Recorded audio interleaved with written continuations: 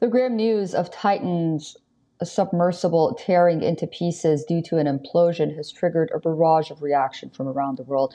Not only the victims' families are mourning, but filmmaker James Cameron has also expressed grief over the incident.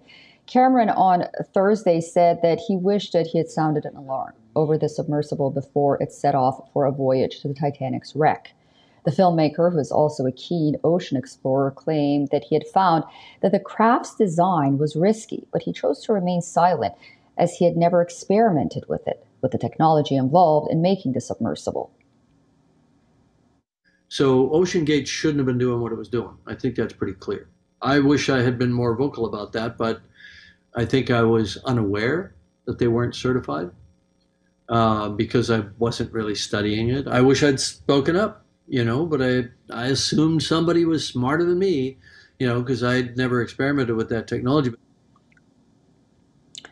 The director of the Oscar-winning film, The Titanic, also claimed that several warnings were ignored about the safety of the submersible.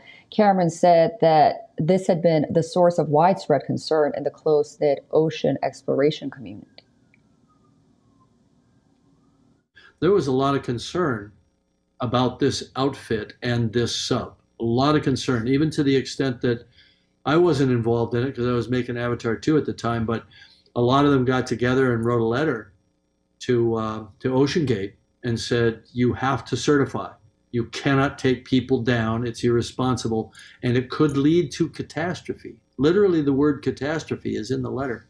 And I think that letter has been made public. All those signatories have come off. Meanwhile, families of the victims issued statements on the incident. Some of these thanked the international rescue operators for doing all they could. The five aboard includes the British billionaire and explorer Hamish Harding, Pakistani-British business magnate Shahzada Dawood, and his 19-year-old son Suleiman, French oceanographer and Titanic expert Paul Henry Nargeoleau, and Stockton Rush, the American founder and chief executive of OceanGate, who was piloting the submersible. UK and Pakistan also expressed grief over the incident.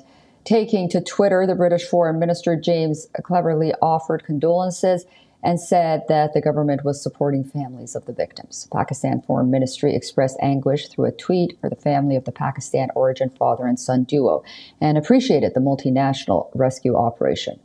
Strong reaction was also witnessed in New York's Times Square. Take a listen. I think it's a tragedy, as any tragedy, but I think it was highlighted because basically there was a certain group of people that chose to go on that trip, and probably it gets a little bit more of media attention than the usual disasters that happen out there in the sea. That's what I think. I think it's very sad with the technology that we have today. They should have found those people. They should have brought them up, They should have sent another one down there because they have, the equipment, the United States, the Navy, all that. They should have sent another one down there to come get them.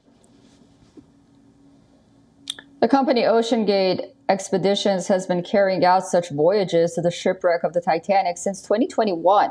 It charges $250,000 for this trip, but the incident has raised questions on how safe it is to dive deep into such ocean depths.